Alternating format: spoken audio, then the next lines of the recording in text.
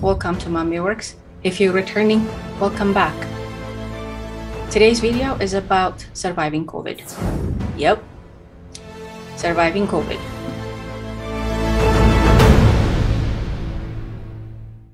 This is about me sharing my experience during and post-COVID.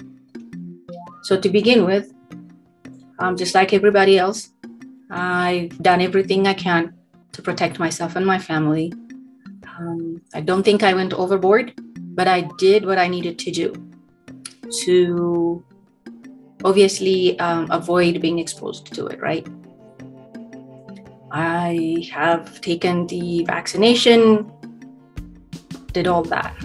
I have done everything that we've been told from the onset of this pandemic, avoided unnecessary exposure, let's just say that. I didn't risk anything, and by the grace of God, everybody was okay. And then recently, I got it. Let me tell you, I have been sick. I've gotten sick in the past.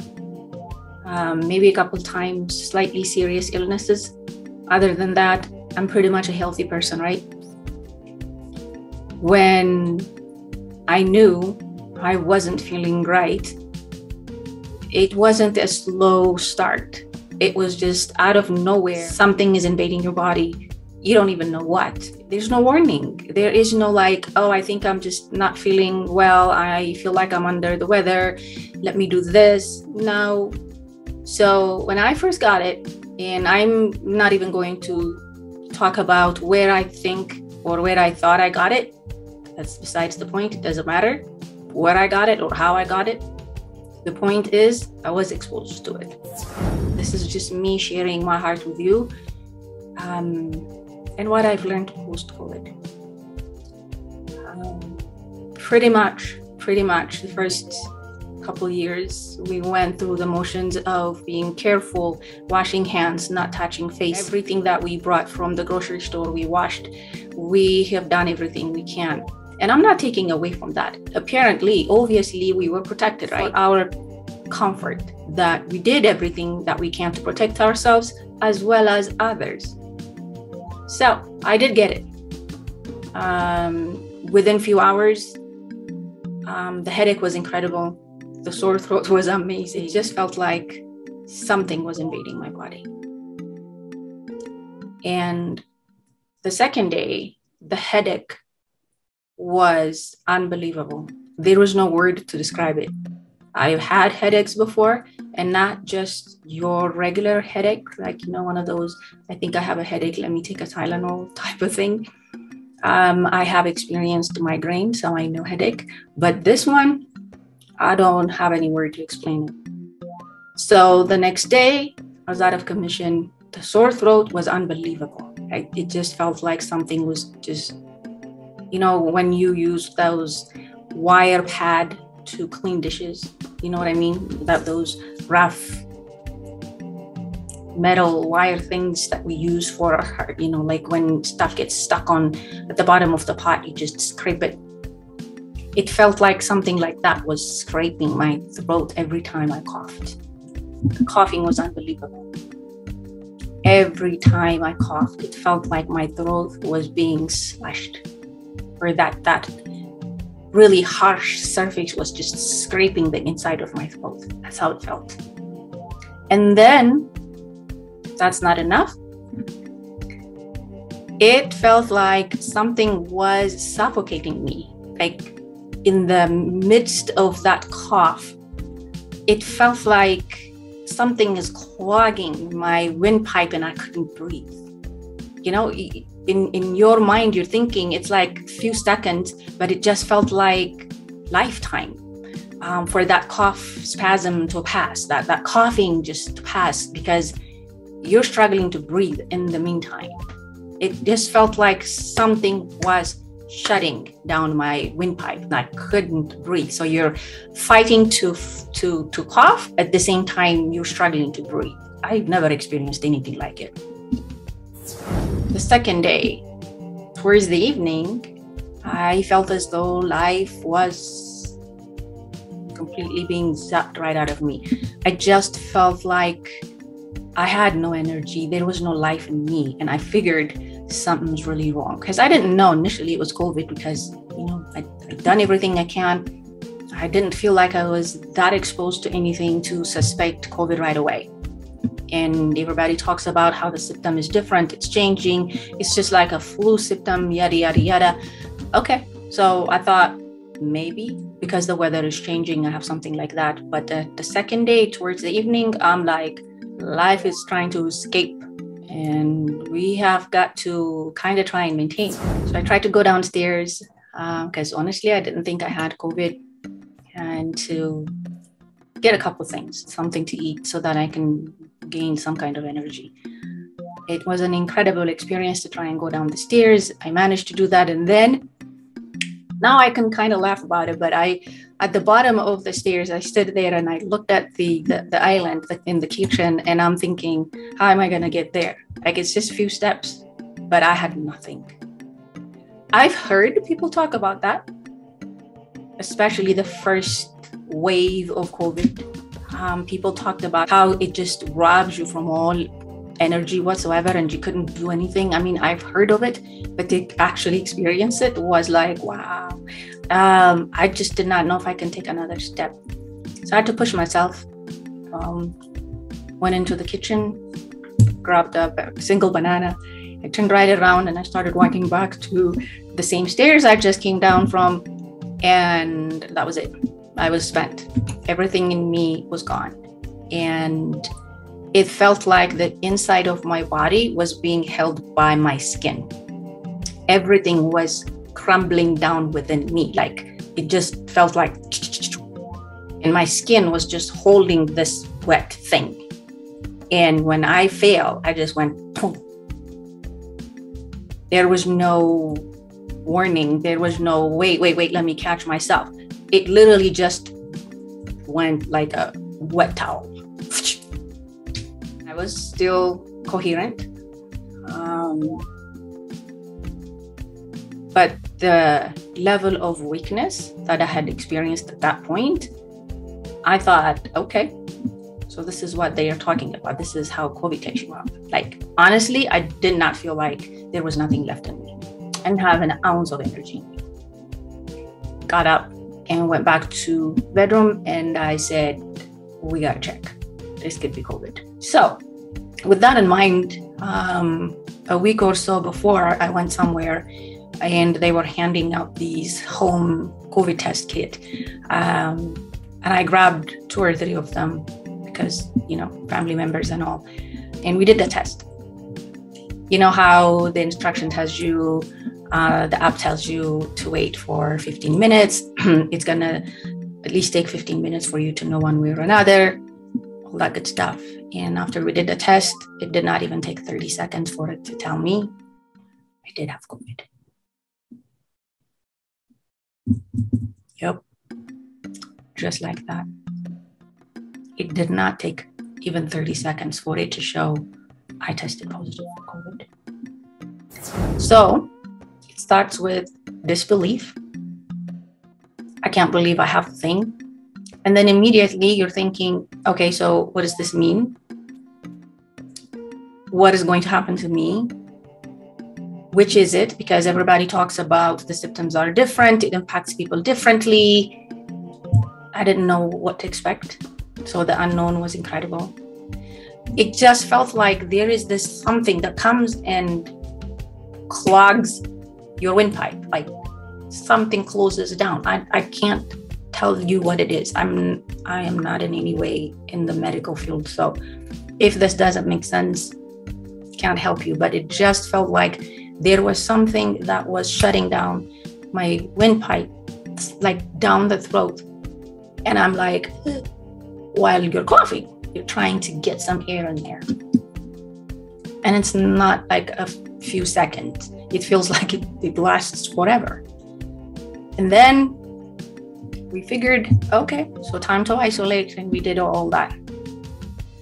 Well, once I found out it was crazy COVID, boy, it got really bad. I mean, first couple of days after that, I'm like, okay, we got this. I'm gonna do this, that, and the other. And you're mentally prepared. You're like, okay, we gotta do this.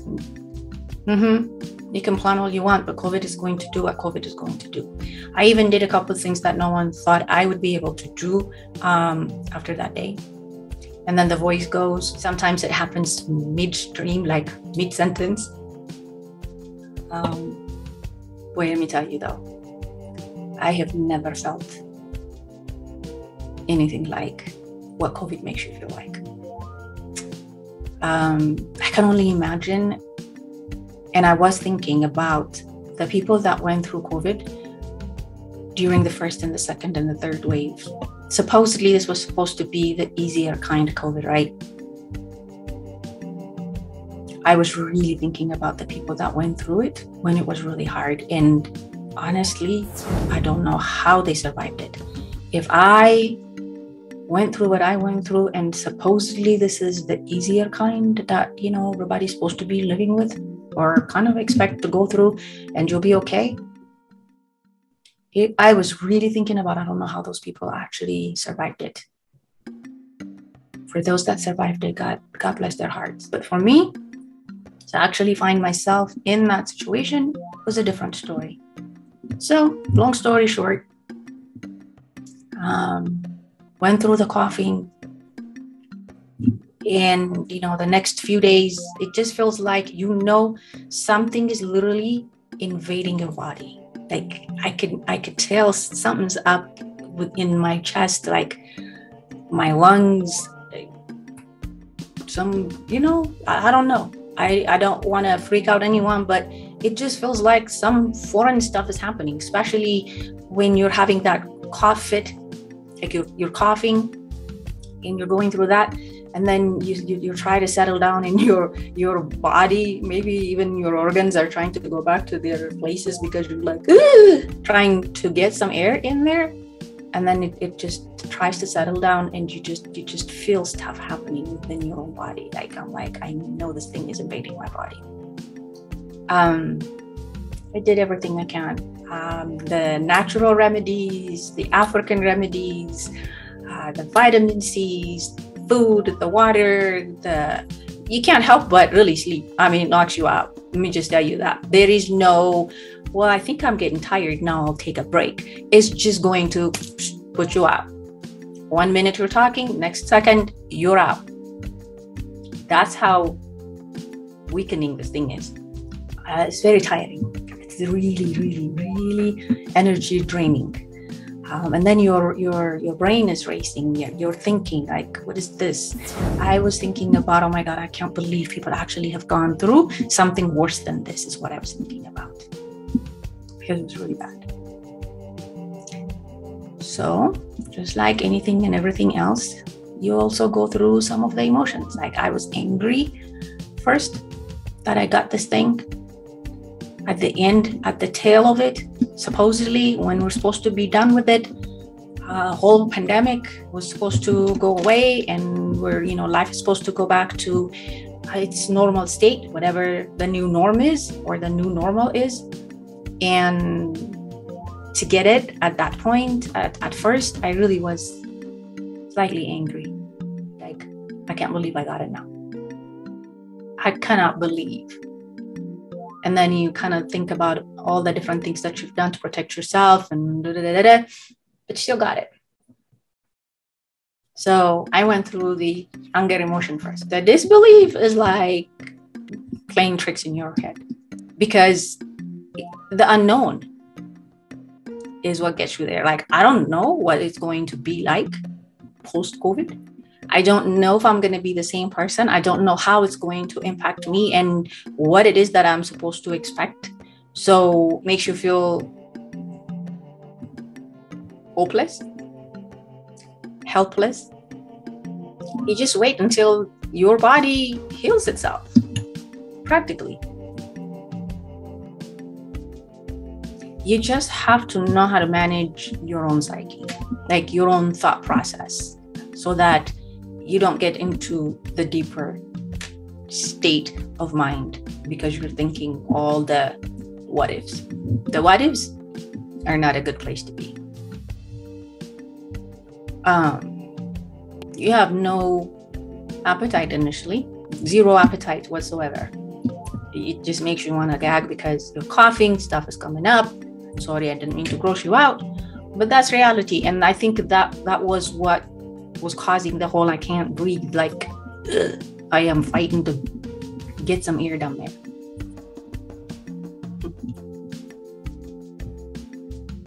And then you go through all that, you keep waiting and waiting, you just have to wait it out. You're isolated, not like you're surrounded with people are going in and out, and you know, you're it. You are it. You, your mind, your thoughts, you, me, myself, and I, together, fighting the thing. I won't lie to you, sometimes it gets to you. What kind of illness causes people not to be around people? Like, ugh. Because I guess maybe culturally, that's what we know. That is not what we experience. Like when somebody's ill, you just don't leave them alone. You're surrounded with people, you're surrounded with families, I mean, you don't even know you're sick. You're at that point. You are like taken care of. You are lavished with, what can I do? I mean, that's when people kind of fuss over somebody and try to take care of. That's just the culture. With COVID, you're it. You and your God. Slowly but surely, you go over that hump. You see the light at the end of the tunnel. You start feeling like your body is trying to heal itself. And then it surprises you, like, it's coming back. Oh my God, the cough is back. That whole scratchy throat is back. Something is like cutting your throat. Like it felt like all of a sudden my inside was being cut. That's just the nature of it. And I haven't heard a whole lot of people actually saying that. And that's the reason why I'm doing this video, because what helped me could help somebody, because it kind of gives you that sense of, okay, I'm not alone in this. This is what people have experienced. This will come and then it will go. But then, you know, they always say it impacts people differently. But if it helps somebody, trust me, it feels like somebody is cutting your inside. Like you have this big scratch, like your throat. It burns. It just feels like somebody went in there and scratched the throat, and it just feels like it's cutting back out. It's like it's open. In any case, you feel like, okay, this is getting better. I can feel myself back again. The body's trying to heal. You actually feel like you want to eat something, which, by the way, even if you didn't feel like, or you don't feel like eating, you have to push yourself to eat. Learn from me. Trust me, you have to push yourself to put some kind of food in your body.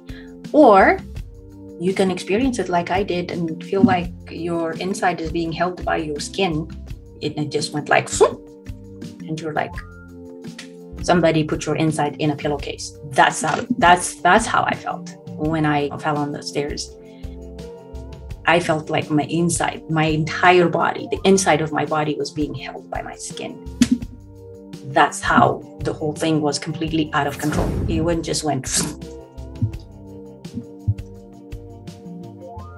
It's pretty scary. I mean, it kind of feels like, that's just how we go. By the grace of God, obviously I'm still here. You know, that's the hard part. But let me tell you what the hardest is. Post-COVID. You get better. You know, you're taking care of yourself. And you can get up, you can be around people. This is not a fun place to be put in that situation where people cannot be around you, or you cannot be around people. And that's the hardest. I did not know what kind of image people would have from me post-COVID, because I felt like I was like walking around with some stuff that is not so good. You think about being labeled. People usually don't talk about the fact that they went through COVID for that same reason. And that's what I'm doing. We need to talk about, or you need to say something to whoever else was around you or you were around, if you know that you have been exposed to COVID, because then they need to go take care of themselves and protect their families and everybody else.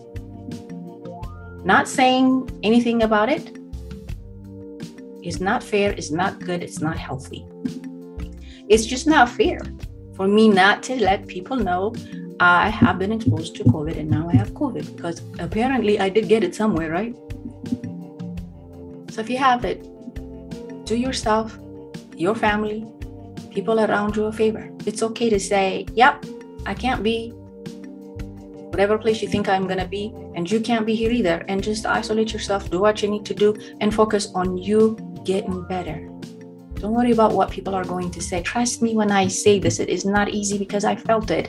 I did not want to be seen or looked at as somebody that has some kind of gross disease. I don't know what it was. It's called COVID. None of us know 100% what this thing is going to do to us anyways. But am I going to live in fear? No. No. No. I was given yet another opportunity to live life.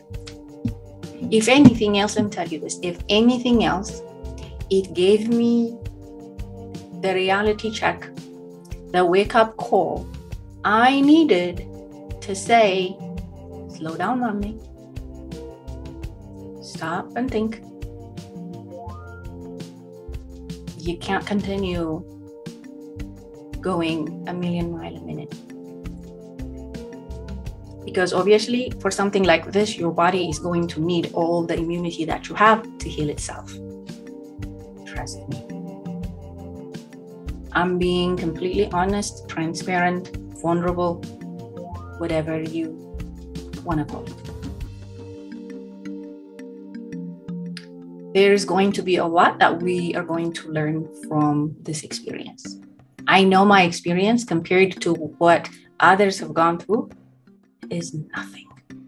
Compared to the first, second, and third wave of this pandemic,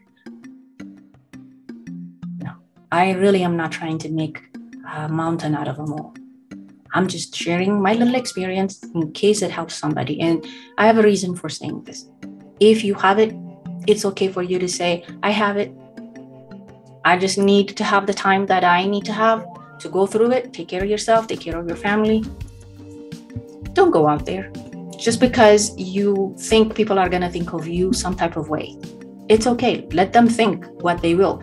If anything else, you're protecting them. It isn't for you anymore. You have it, but you're protecting them. So it's okay.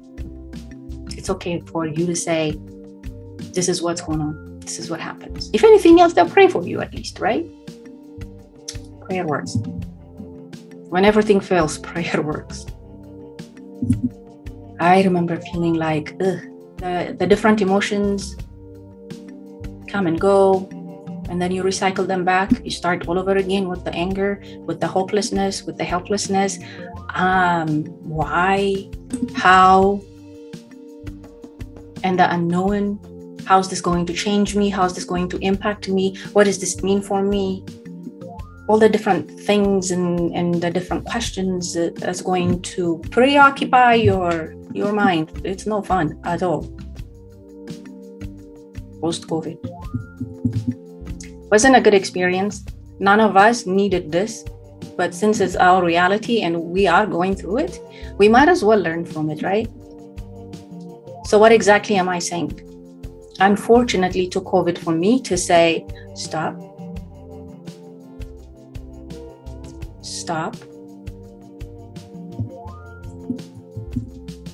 and prioritize. Take care of yourself. Lately, especially on the MamayWorks channel, I have been talking a lot about taking a break. Before it breaks you, take a break.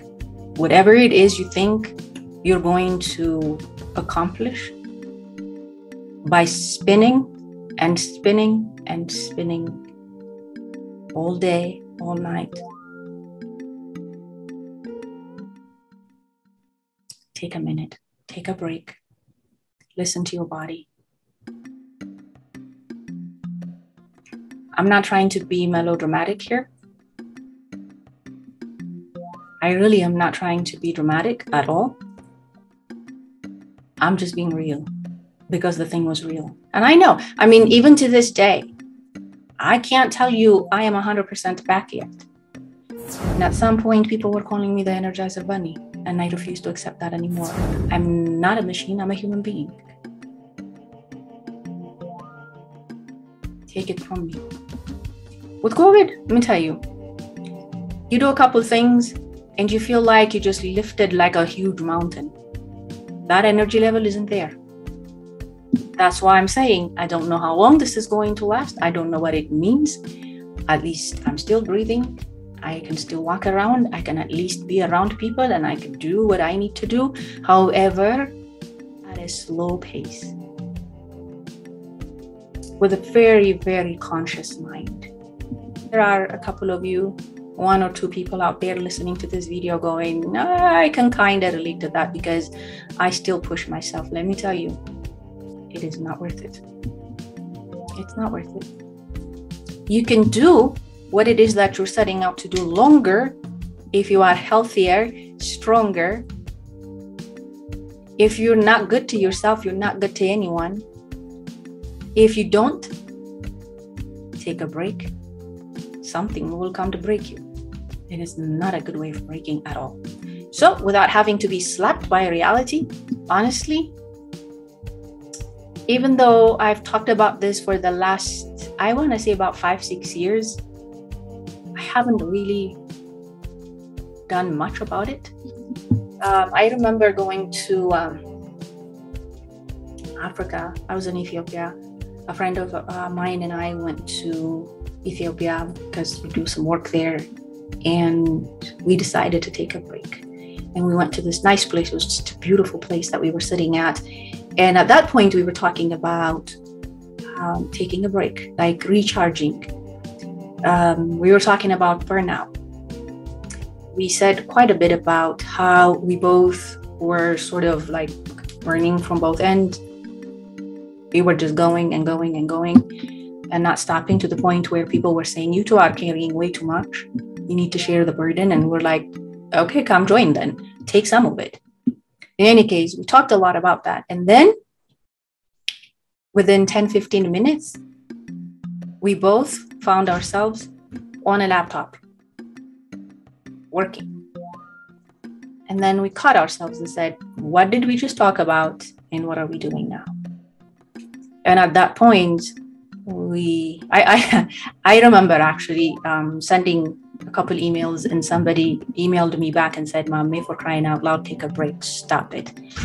That's what woke us up. And we talked about it. And because of that, the whole take a break thing was incepted. So from time to time since then, I've been doing a take a break type of activity with different groups. I've done it with individuals, I've done it with groups. And then life is so good, I have to do it myself. So if you haven't thought about taking a break, some kind of sabbatical, some kind of time, whether it's a few minutes a day, a few hours a week, a day, a month, whatever it is you can do, if you do not do that to recharge, you really, really are taking away so much from yourself, so much from your family, so much from everybody else that needs you around.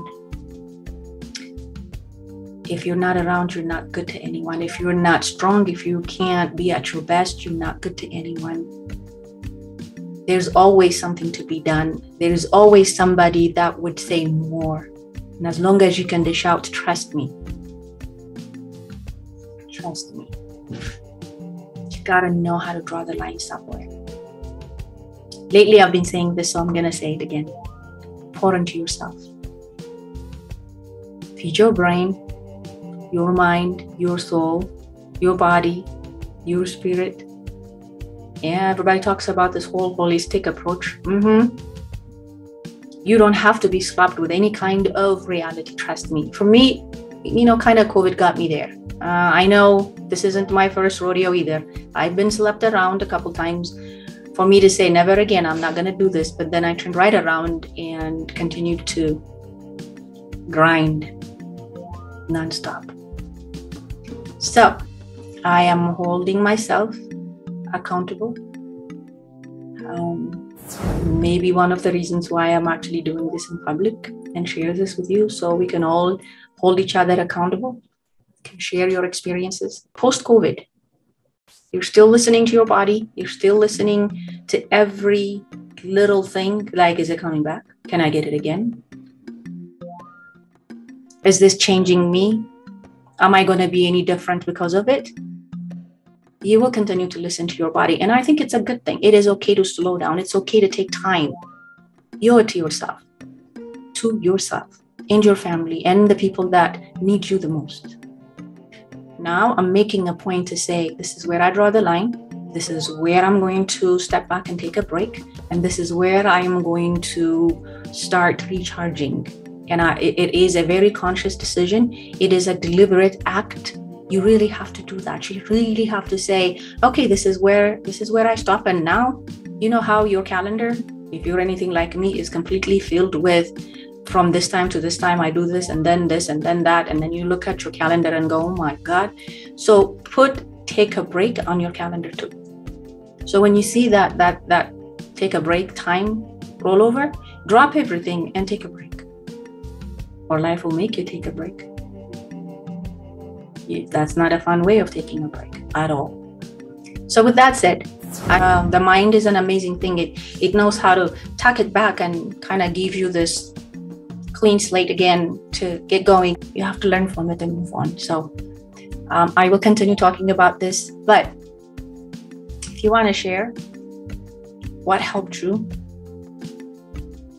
to get over whatever COVID left behind for you, drop a comment.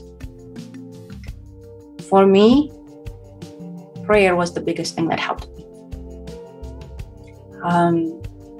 Knowing that I wanted to do more helped me to take it seriously and say, yeah, you're not made of metal. And I'm going to take care of my May. So take care of you. Take a break. Take time. Take a break. Make it a great day. Thanks for watching. Until next time.